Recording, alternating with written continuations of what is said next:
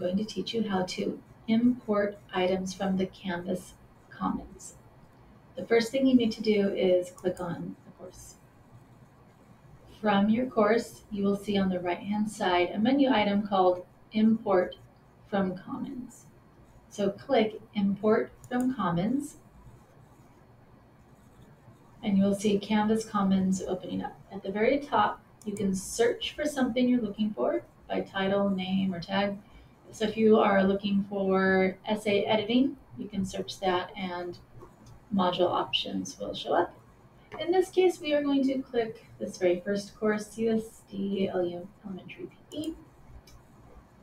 And whenever you click, you'll get a preview and details of, in this case, it's a course with files, pages, and modules.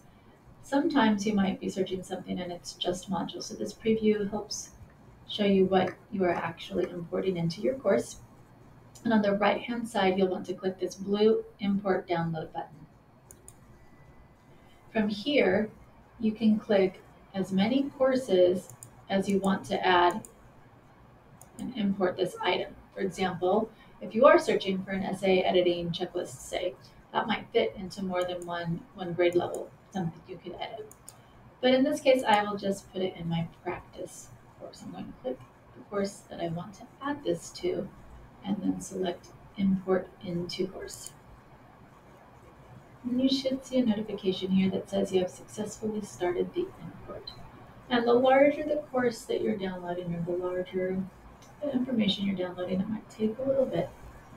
But we're going to check our course right now. We went to the practice course. And there it is. So it automatically uploads. Now I happened to upload a course that has a home page and modules and other files. If you were just uploading modules, you won't see anything on your home page. You'll have to click modules to make sure that we're to find what you uploaded. So here are some modules that were uploaded. And that is how to import from Commons. Again, from any course, you click the menu Import from Commons. Thank you.